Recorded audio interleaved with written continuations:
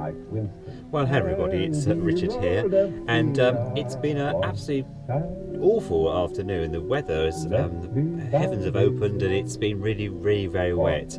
I've got some entertainment with me today. I've got good old Bud Flanagan and Alan with me today, and a couple of, well, 3 records I found in the local charity shop, so I thought I'd share with you. This is part 2 of the Hamper Gramophone, so I've done a little bit of work which I thought I'd just bring to your attention. But before then, I'll just obviously let you hear Bud Flanagan singing here, and then when he's finished we'll have a look at what I've been up to. So hang on to your hats. Let me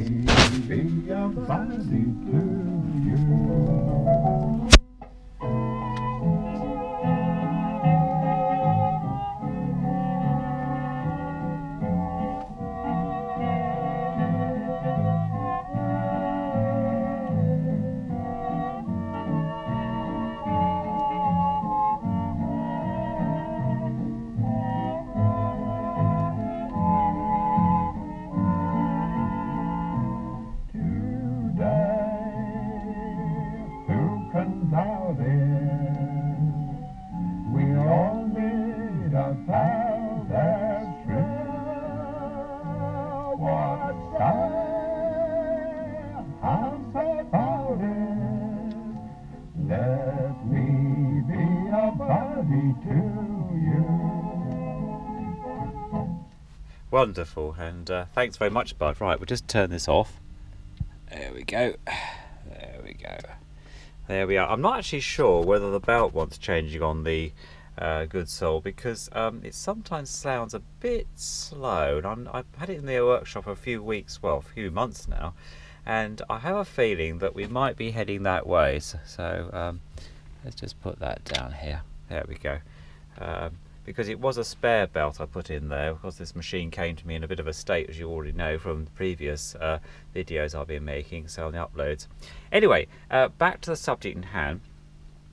I've also, actually just before then, just also found some other records in my rambling through the shops in Maidstone. This is the Primo Scala and his accordion band. Actually, this is very nice. This is a very nice record. These two, this one and the Flanagan Allen on the Reflections label, came together because they're numbered in the left hand corner. You might notice that 130 for that one, and this one's got 129, so they were obviously together in someone's collection. Both very nice.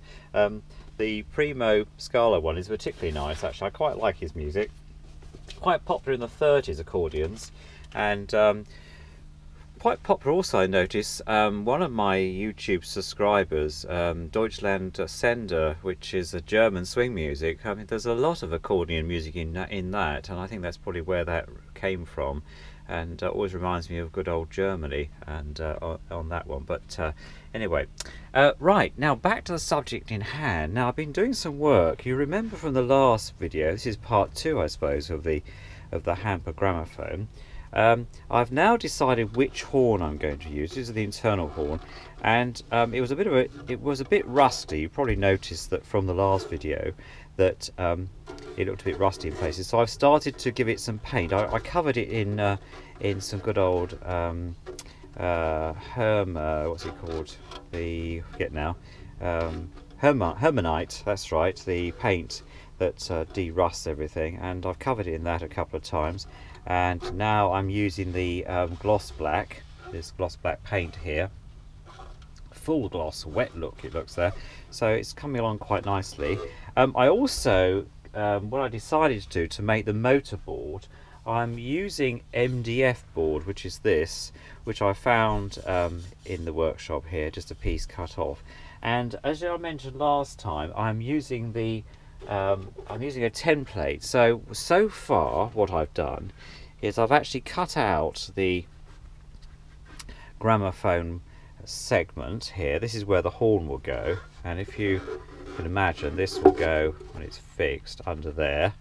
I can't really do it one hand. There we go, and this will slot in, And then I fitted the motor. Now the motor was the one I talked to you about last time, but I haven't actually finished refurbishing.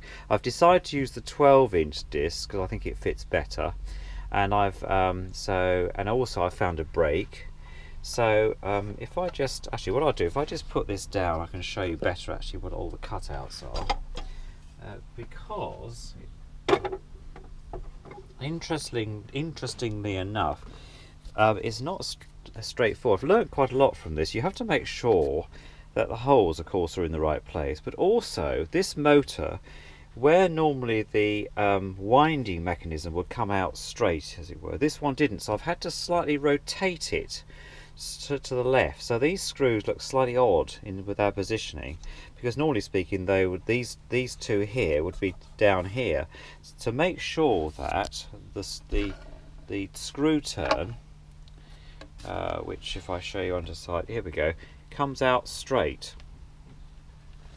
Otherwise it would be at a funny angle. Obviously the gramophone this came from originally, I don't know, it was just a spare parts box, this motor, was slightly offset, and so I've had to sort of reset it, basically put it into a straight line, and then that's going to be fitted into the casing that I mentioned last time, which I'll show you in a second. So the spacing is quite important. This actual spacing here, because this particular casing, which is here, is slightly longer than the one it came from originally. If I just take that out and put that back on there, to do this one-handed, it's more difficult. Right, so these are the parts that I took out. I found some nice screws. I found some wood in here, which I'll talk to you about in a minute. And this was the template, cardboard template I used originally. This is the gramophone it came from, which is, of course, long gone now because I got rid of everything. And this is the template. So, because obviously I used this as the template, it was slightly longer. You can imagine this is slightly longer at one end. So I just measured it and extended it. And so on there's the motor board and the bits on the back. So you have to use a little bit of an art of science really with some of this, just to make sure your measurements are right. Now the next stage I've got is to obviously put the support mechanisms in. So these are going to be the supports. Now these are pieces of timber, and all I've done is, let's just bring this over here, be easier to see. I've drilled some holes, and they're going to run alongside the edges here. Now this one I've made specifically for this side. You can just about see that. Now what you've got to watch out for, of course, is you've got the horn section here, which is going to encroach in some of that. So I've had to make, where is it, this one shorter, because that's going to go here, because the horn encroaches onto, you can see that, so I can't have too much coming this way because it will get in the way actually, because it fits under there. So I've made that shorter, that one. This one's longer, but of course you've got to watch out for when the tone arm and the other part of the horn fits. And then I've made a smaller piece here which will just go at the back, so that will fit here, under here somewhere. Okay, so it's the sort of positioning of these things I've learned is quite important actually, in terms of where things are going to go. Obviously this will be stained a dark mahogany colour, so it will match the actual case itself. And I've taken all the bits off, all the hinges off, as you can see here. And let me just put that on there, because what I'm going to do is find some round headed screws to go on there, and also I'm going to make the lid open the other way, because otherwise it's on the wrong side. Because the other thing I've noticed is that gramophones always operate either from the end turning the screw, or always on the right hand side. They're always right hand biased, and we take these things for granted quite often. So I've learned another lesson from that. So I'm going to have the sides, I'm going to have the handle come out here, and then it's going to have to open the other way, which means I'm going to reposition the hinges onto the end, so it opens clam-like, like case gramophones do, and then I'll obviously put a few other embellishes along the way. So it's coming along. So and hopefully by the time of the next video, things will be a bit further on. But anyway, just thought I'd update you where we are, and look forward to your comments, and see you all very soon.